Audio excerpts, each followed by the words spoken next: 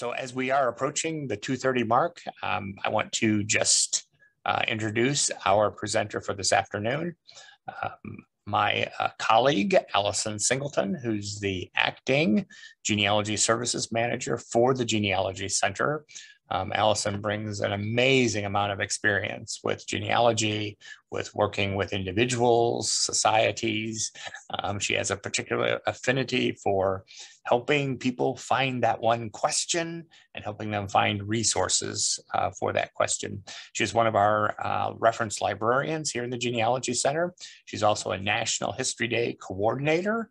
If you're not familiar with National History Day, Google it. It's an amazing way to engage our young people. And Allison really does a great job in engaging patrons of the Genealogy Center in finding their family stories and being successful. So without further ado, Allison, you can take it away. Thank you, Kurt. I am going to assume that everybody can see my PowerPoint now. Yes, we can. Perfect. Thank you. I appreciate that introduction. Hello, everybody. I'm so glad you're able to join us and take time out of your busy schedules to talk about researching your European immigrant ancestors. Now, before we get started, before we get too far into this, I am not going to focus on a specific ethnicity. So if you are looking for that specific ethnicity, make sure maybe you want to check out a different program. Believe it or not, I'm advocating for that. I want to make sure that you guys are getting everything that you need out of whatever programs we're offering. So we're going to talk about how to find more information in America before you jump over to Europe.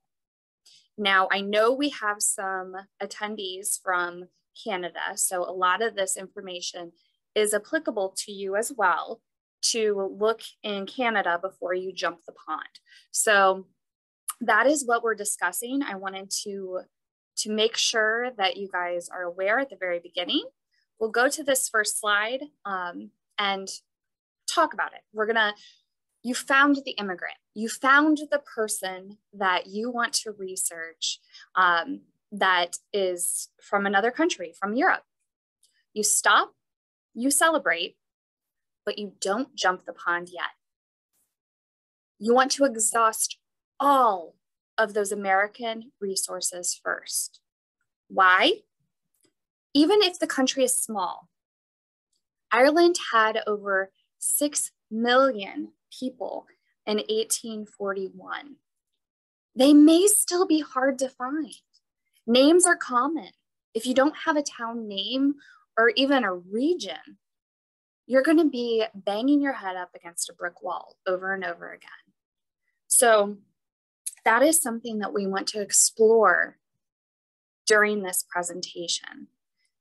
Something that I've done is I tried to supply you with everything we're going to talk about in the handout. It's a 5-page handout, so hopefully everything you need is there. But if not, email us. And if you do have a specific question about a specific country, again, email us. We can help you come up with a game plan on where to look next. Now, who are you researching? You don't want to just research that immigrant ancestor. Your immigrant ancestor may have left you breadcrumbs. There may be clues that they've left you through the documents and other things that they might have left behind. But you want to make sure that you're looking at everyone. You want to research their children. Their children may refer back to where their parents are from in different record sets, and not just obituaries. There may be something else that they write down. Oh, I am the child of someone from this specific place. You want to research their grandchildren. You want to research anyone else in the community who speaks the same language. Why is that? Well, believe it or not, chain migration is real. A lot of times people would come over and write back to their home country, to their home communities, and tell their friends and family, hey, I have this great opportunity. I have found a job. I have found religious freedom. I have found land. I have found the things that I was looking for in my home country that I couldn't obtain. And they're going to encourage others to come over. Well, when you come over to a place that you are typically already familiar with, or you might know somebody already there. So a lot of people came in groups or immigrated one after another to the same location, and they were from the same location. They may not be family, but they may be family friends or a cousin of a friend, or they know someone somehow. You've probably already discovered this. So use those census records to help you realize who else in that community speaks the same language and might be from the same location. You might find where your immigrant ancestor is from, specifically the town, through somebody else, not your immigrant ancestor. Now, what's going to help you? Well, let's look at timelines. I like timelines. I think those are really interesting. When we're researching, a lot of times we don't take a step back and look at the bigger picture. And that is what a timeline kind of helps you do. It says, okay, I have these documents, I have these locations, and this is where they were. And it'll help you kind of map out how they came over. And it might also help you map out where else they might have lived. So there is a group, this is just an example. There's a group of people from France who came across northern Ohio into northern Indiana. And they're all from the same region of France. If you can figure out where your ancestor came from, if they went through Stark County, Ohio, into Fulton County, Ohio, and then into northern Indiana, you can possibly follow and find that location where they're from. And that's just one example. A lot of places have similar trends. And so having these timelines gives you kind of an overview of where people were going and where they might have lived. I've given you a couple of options of looking at different timeline grids, but you might just want to use Excel. If you don't want to use a template, which I've given you a couple examples, Excel just works as well. You can use Word. You can use good old-fashioned paper. Whatever works for you. Everybody has a different way that their mind works and what works best for them in organizing and understanding different pieces of information. But make sure you gather everything. And that timeline will help you kind of gather that information so you can see if there's a hole in your research. You want to gather all the census information, every birth death certificate for that family, and anybody else who might give you a clue, those people in that community, every newspaper article, every scrap of paper with their names on it. You want to see what could possibly give you that particular clue to your immigrant ancestor. Where else to look? Oh my goodness, there's so many different places. You can look at church records.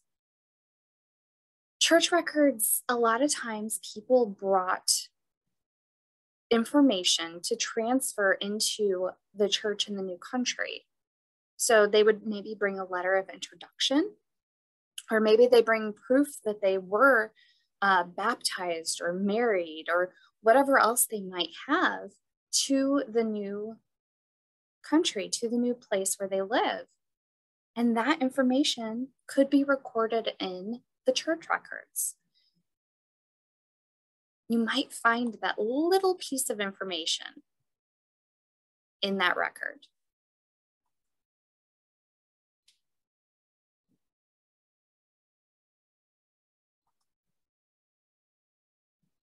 The other thing that you might want to look into are school records. School records are incredibly interesting because sometimes the teachers note where new students come from, where they originate. They occasionally have additional information. So you want to make sure to check that out. Now, I give you an example of how to search through Ancestry to find perhaps those school lists or those yearbooks. I also give you an example of how to find that information in Family Search. We're going to come back to those two things towards the end of this presentation because I want you guys to be able to see what examples of how to search those might be. Not everybody is familiar with how to find that information. And school records might also be in that local repository for the area where your family lives. You also might want to check marriage records. Marriage records can give you a location of birth. You might also find perhaps another family member or a family friend or another member of the community as the witness or somebody who does the bond for the marriage. So you want to check that information. You can look in, again, another example is Ancestry or Family Search, or a local courthouse. Gravestone inscriptions are really fun. On occasion, you can find information about where somebody was from. There might be a notation in a different language. There might be just something there. Probate records also occasionally have information. Probate records, just to clarify, I sometimes get this question. Your ancestor doesn't have to write a will to have a probate. They can die intestate. They can die without a will, but their property is still put into probate. So you might find information even if there's not a will. That's why we recommend probate records, but you might want to also look at will records. Military records. Oh my goodness. Military records have way more information than I think people give them credit for. You can find where people might be from. You can find birth dates. You can find maybe marriage information. If you're looking at pension records, oh my gosh, there's so much information in pension records. Sometimes people would rip pages out of Bibles and send them in to prove that there was a marriage or a birth. These records are rich with information. So you want to make sure that you're looking for that. Funeral home records. You know, I think a lot of people forget that funeral homes might have the information on their family. Now, you have to learn the history of those funeral homes because many times funeral homes are taken over by another one. Their records aren't necessarily given to a historical society or library, and they're not necessarily, they don't just go out of business. They might be bought out by another funeral home or a funeral home corporation, as many funeral homes are today.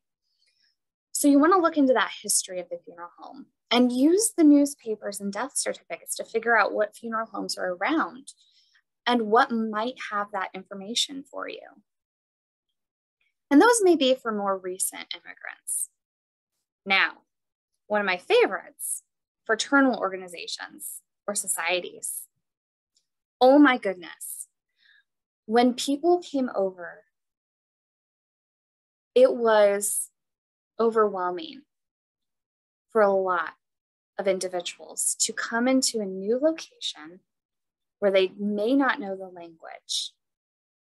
So a lot of times, organizations were created for immigrants from their home country, and they utilize these organizations or societies for many different purposes, to help one another out, to help with finances, to help with language, to help with finding places to live, to help with anything and everything that you can think of. You want to make sure to check and see if there are fraternal organizations for those specific locations. Now, I put Family Search and Ancestry, but my favorite way to find one is to Google. You don't know what exists until you start sleuthing. And a lot of times there may be fraternal organizations that are now defunct, that are now out of business, that you've never heard of. So make sure to check out those fraternal organizations and see what you can find. And I've given you a lot of different resources. There are a couple books in the handout that I would highly recommend taking a look at if you're looking for this basic information as well.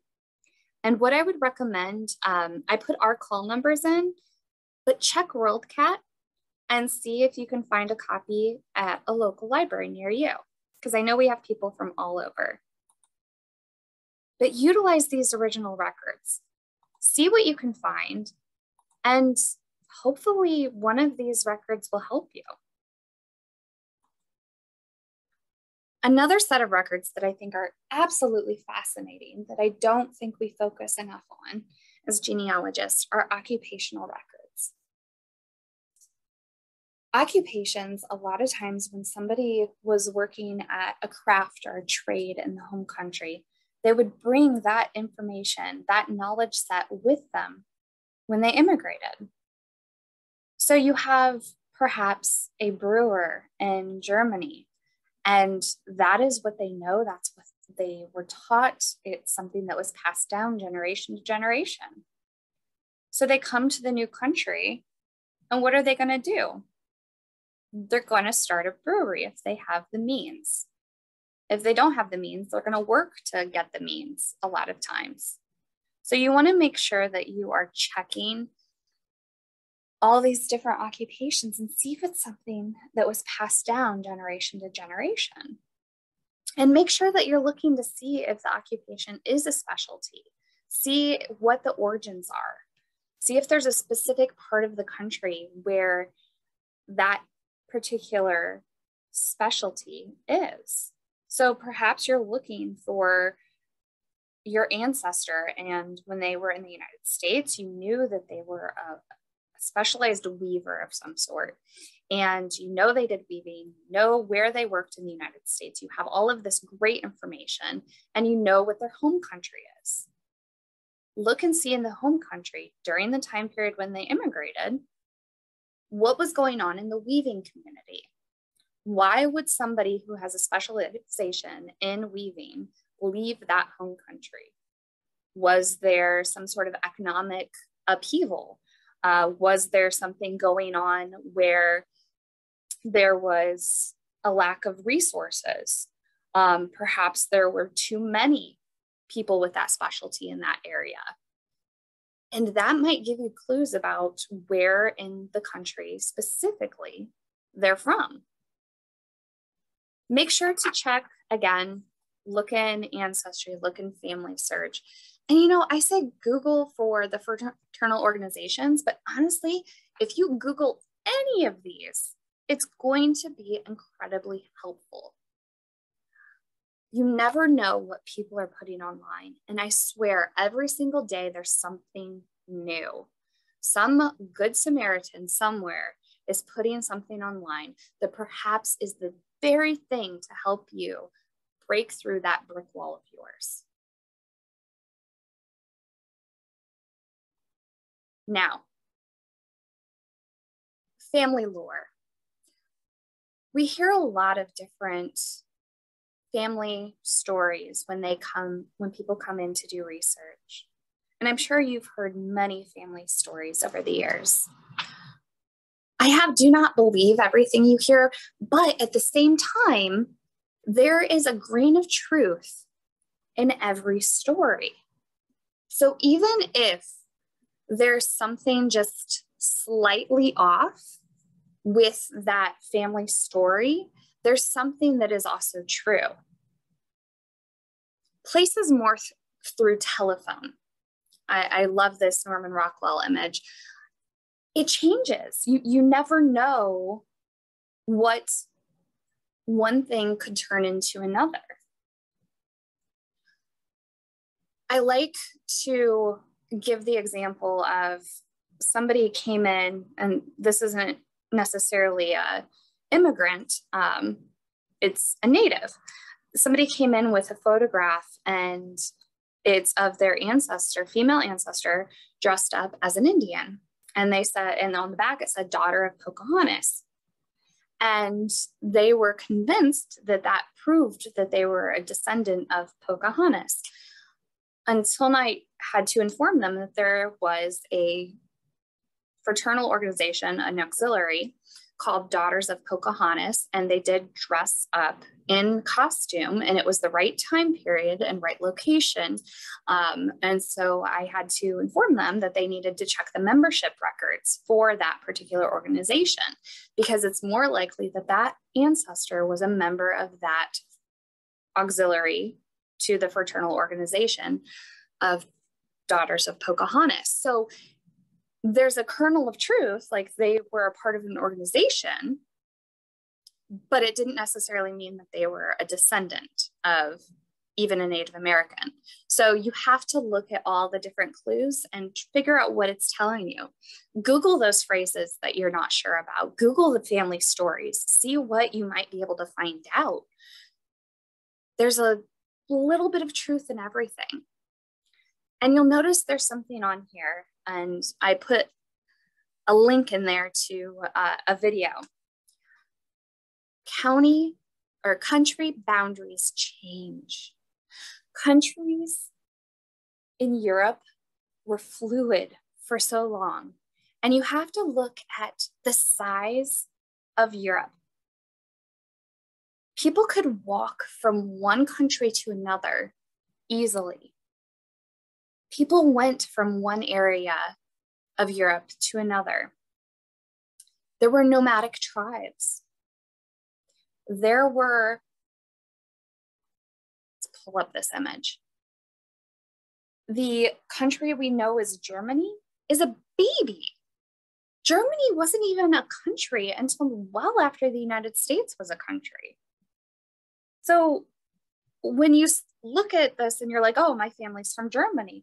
Well, you have to figure out what part of Germany, because if they immigrated before the 1870s, it's not Germany necessarily. It's somewhere else. You could be looking for Prussia. You could be looking for Austria-Hungary. You could be looking for another specific location.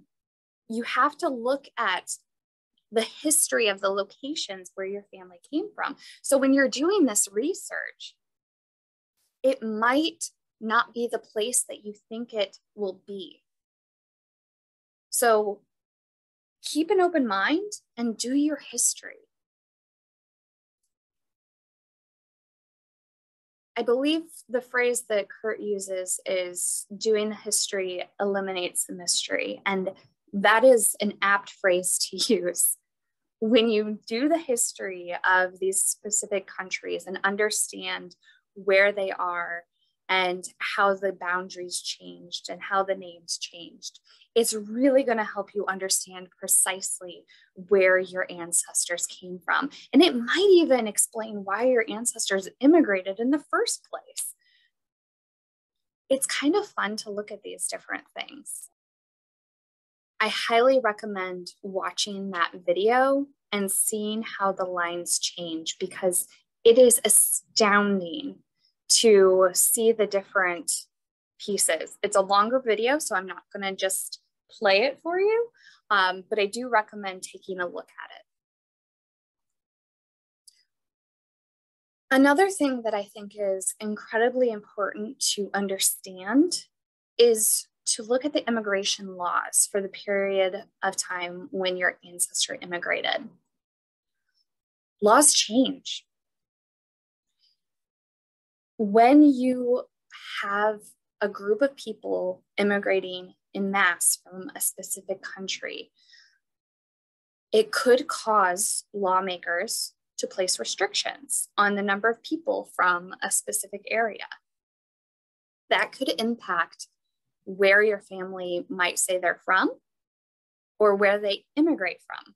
So it is possible that your family could go from one European country to another before coming to the United States. So keep that in mind. These law changes could give you clues and give you other pieces of information on how they might come over.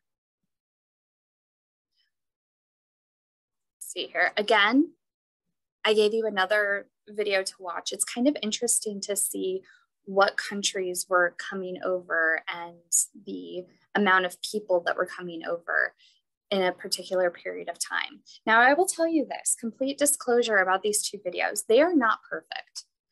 There are errors in both of them that I have noticed. I still like to recommend watching them because it gives you a great overview. It gives you a visual of what it kind of looked like. So take it with a grain of salt, but I still think it's really good to look at these different things and at least get a visual. Name changes. Oh my goodness.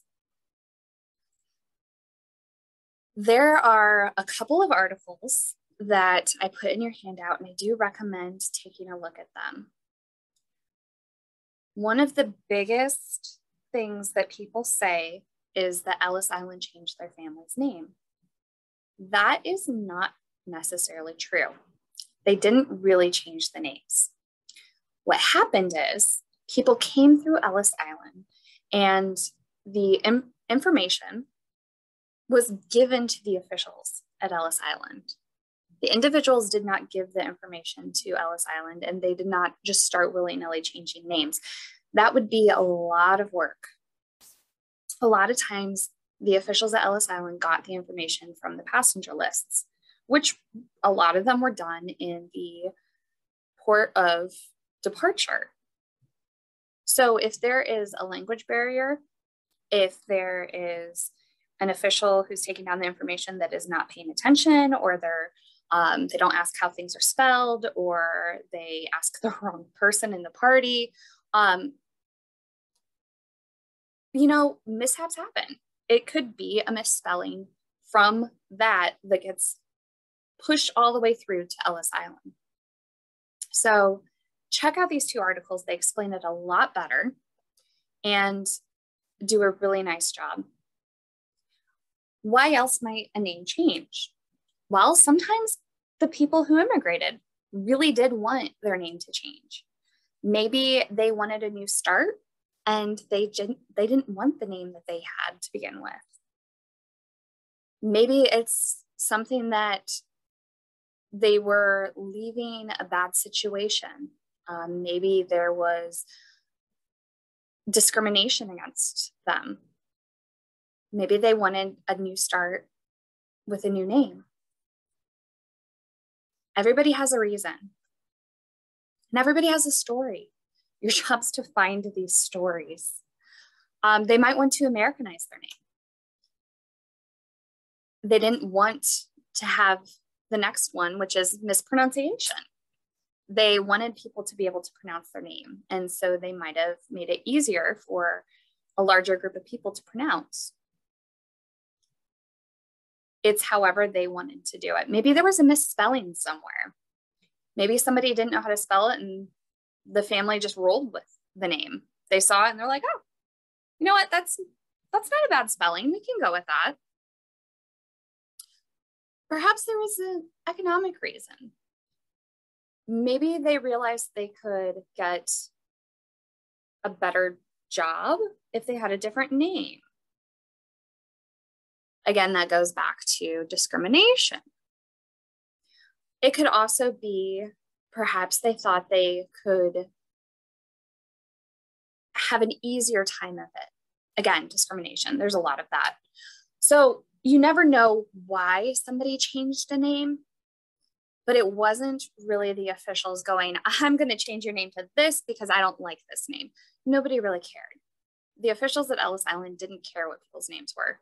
They just wanted to get people through. That was their job.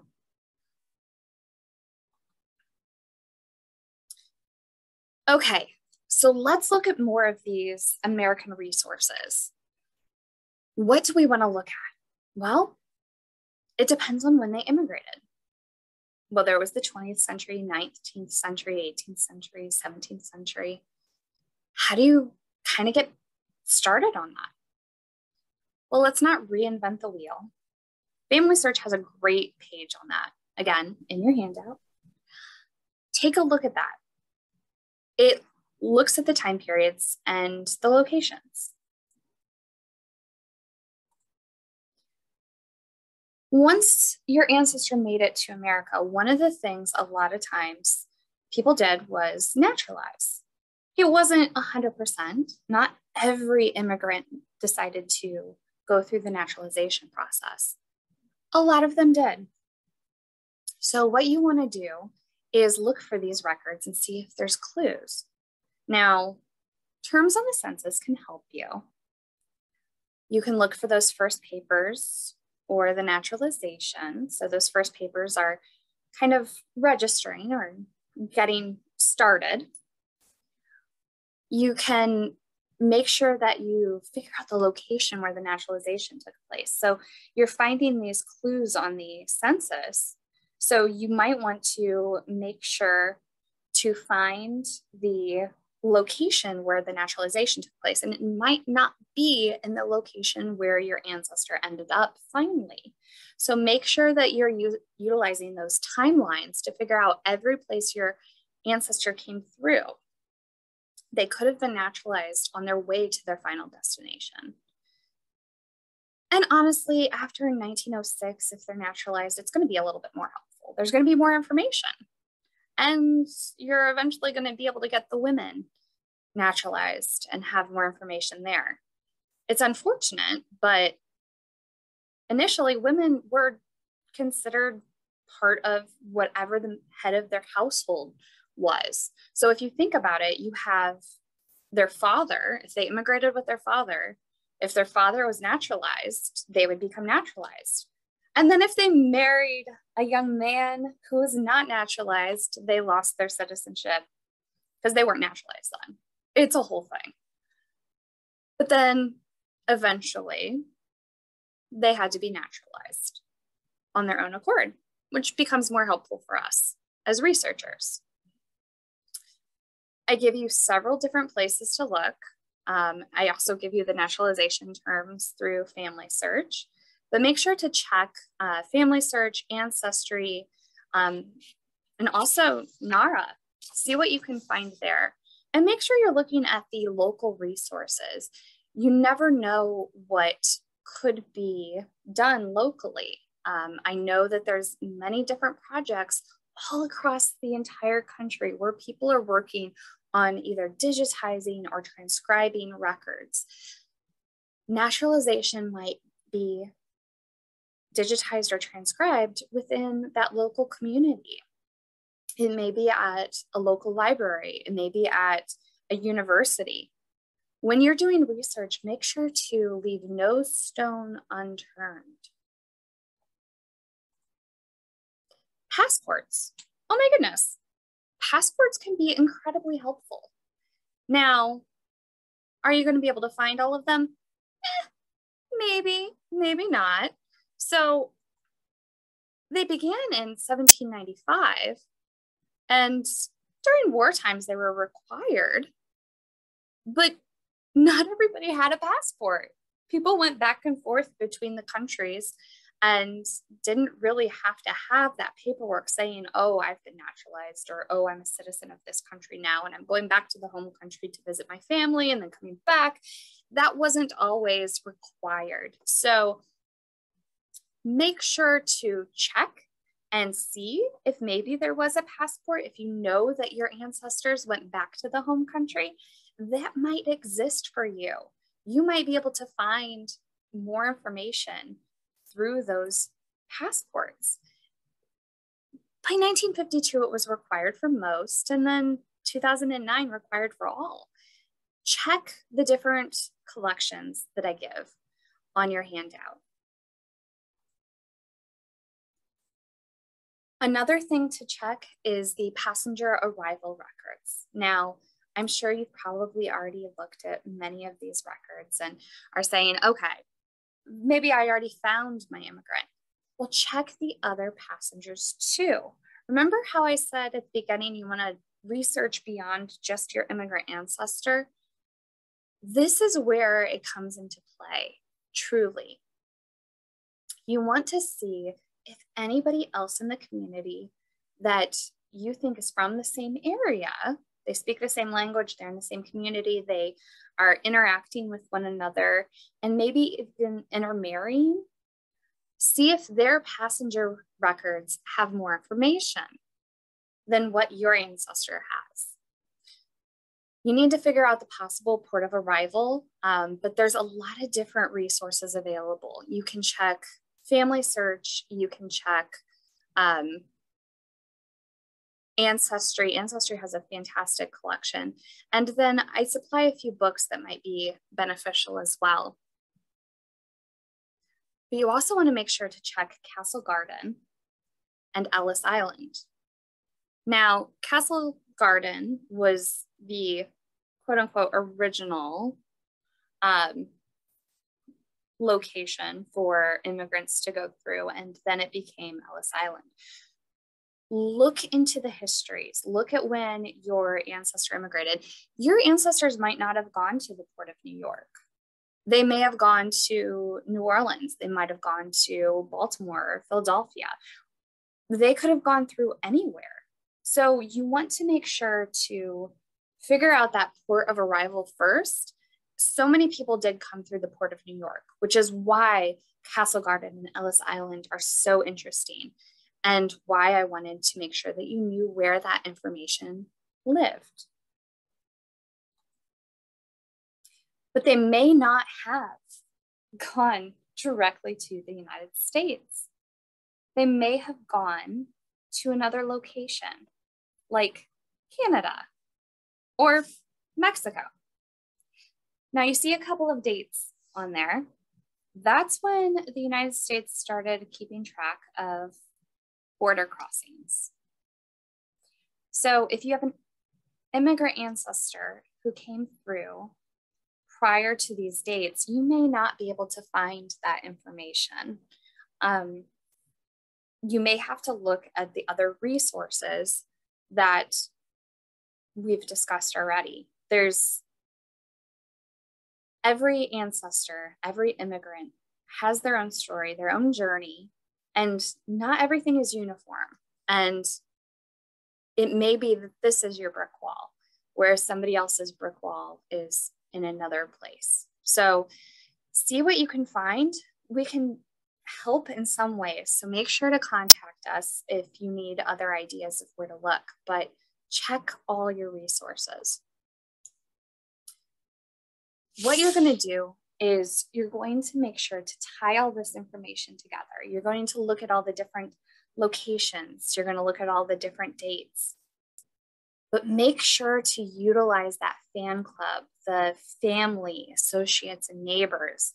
Anytime you are having a problem with discovering that town or discovering information on your ancestor, whether it be your immigrant ancestor or anyone else, make sure that you're utilizing fan club. Sometimes it's called cluster genealogy, and I did give you an article about that and a couple other things that might assist you in your research. It's about looking at everybody who might be able to give you that clue. I always remind people, spelling doesn't count. My favorite example of that is the surname Wolf. So many people look at that and they're like, okay, yeah, Wolf, it makes sense. It's just W-O-L-F, it's Wolf. Well, you could add an extra O. You could throw an E on. What if you have the extra O and the E? Or what if we take out the O and put in a U? Or add a U? You could even just get rid of the F and put in a PH. Or what if you just kind of throw in a couple other things? Oh, and you know, in some languages that W can be a V. So maybe it's that. or that, or that. Spelling doesn't count. You have to get super creative. You never know how they put that information on. And this is also applicable to the country and town and region of origin. It may not be spelled correctly. The person who's taking down the information may have said, I don't know what that is, let me guess. Or may not have asked how to spell something correctly, or put in an extra letter or two. If you're going up against a brick wall, ask another opinion. Try out of the box suggestions and search for the surname. You might find that a specific surname is more common in a specific region. So see if that's possible. And Google. Google is your friend. You never know what you can find. So when you're hopping a pond, begin with resources you know, learn those common phrases in that language, and use Google Chrome for translations. I can't begin to tell you how many times that's saved me when I've been doing research.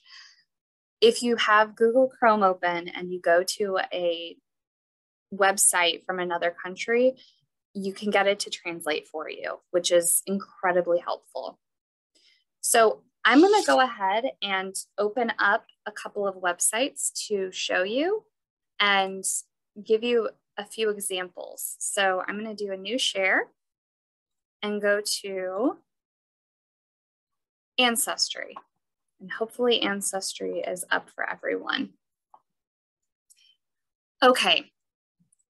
When you see Ancestry and begin searching, you can do a normal search if you'd like.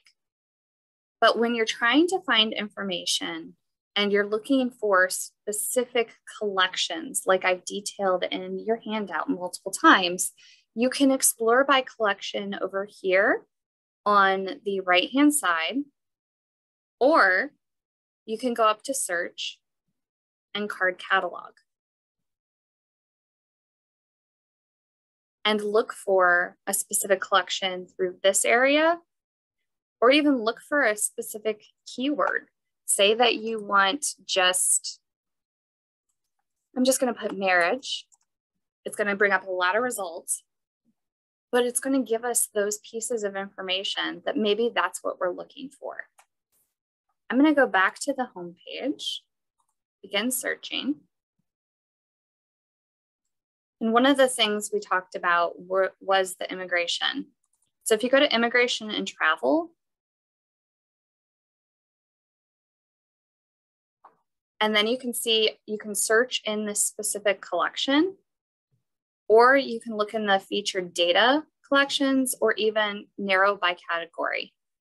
And one of the things that I think is incredibly helpful is going into specific collections when you're searching, rather than searching the entire ancestry database, because you can be more specific.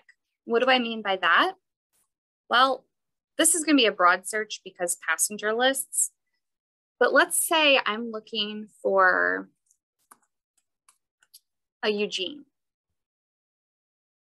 I don't know where he's coming from, but I think he's gonna arrive in 1901. And that's what I know.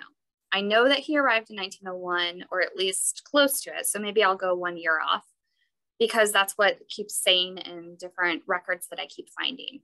And Eugene, okay, that's the name I know. So I'm gonna go exact, and I'm gonna do a search.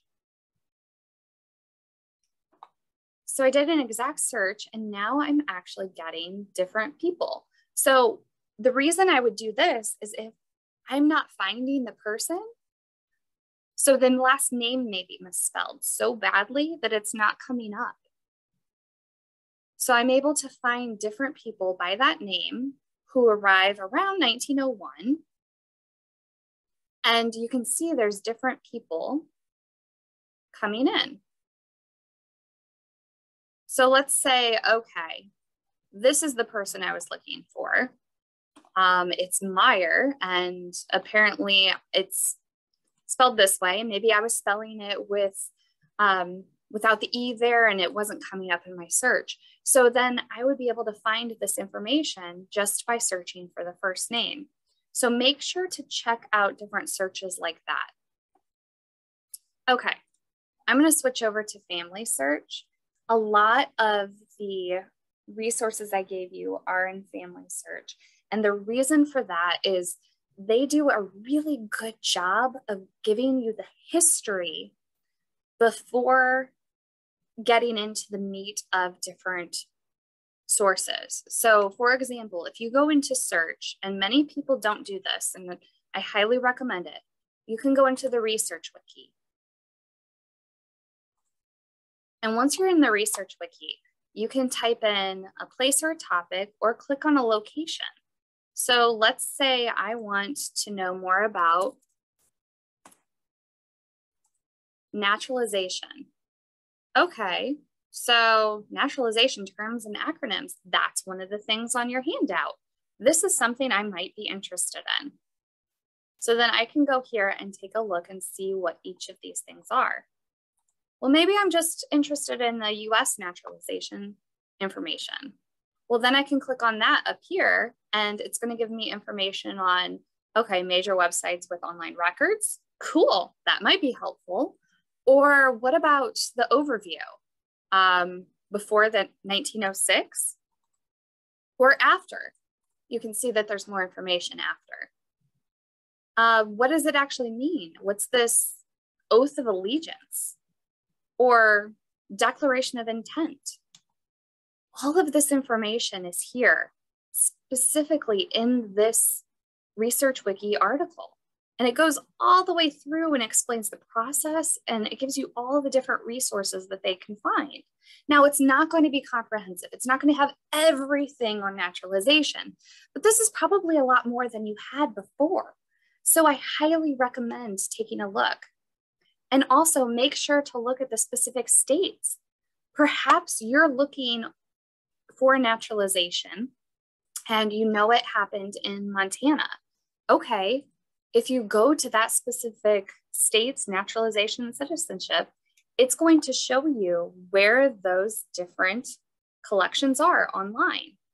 And they do a great job of telling you if the website's a paid website. You can usually hover over it to see in the bottom left-hand corner what website it is. And it looks like this one's Ancestry. And then it tells you about the county records as well and the availability and all sorts of different pieces of information that maybe this is what is helpful to you in your particular research.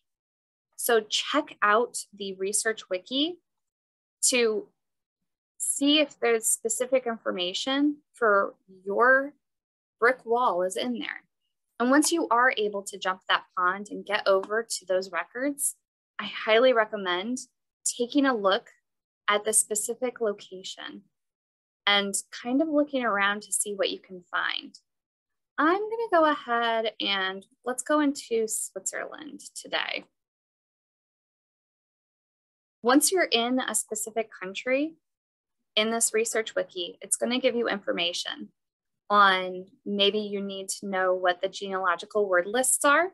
So maybe that's not a language that you know. So maybe you're looking for records and they might be in German or French or Italian or Swiss. You don't know what language it could be in. So it's going to give you information on those languages. It's going to give you a map of the country. It's going to give you different areas. This one gives you a language map because there's multiple languages spoken. And then different resources. And then if you look over here to the right-hand side, you can see the different record types that are available. So you want to make sure to check all of the research wikis for the places you are researching. This might also help you find information on your immigrant ancestors once you've jumped the pond. Also, when you go into the catalog in Family Search, you might be able to find more specific information that's been digitized that has not been indexed necessarily. So let's go ahead and maybe look for, let's go with Virginia today. We're going to go with United States, Virginia, and places within. Let's specifically go to, let's see here. I would like Orange. Now what it's going to do is it's going to give me record sets for that specific location and what they might have. So if I needed vital records to discover where my ancestors were from originally, this might be the place to find them. If the author is a county clerk or some sort of official with the county or the state, a lot of times those records are digitized and online. So this one is indexed, I can see by the little magnifying glass. And then the little camera tells me that they are online. The key tells me that they're locked currently. Well, I might need to sign in. And once I do, they're online.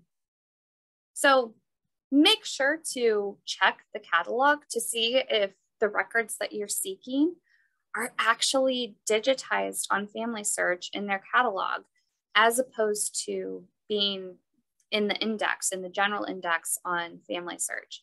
I wanted to make sure that you guys were familiar with that catalog and that research wiki, because anytime you're researching an immigrant ancestor, you need to look at all the records that might be available. So that is a quick and dirty overview of that. I'm going to go ahead and stop my share. Have a good day, everybody. Thank you.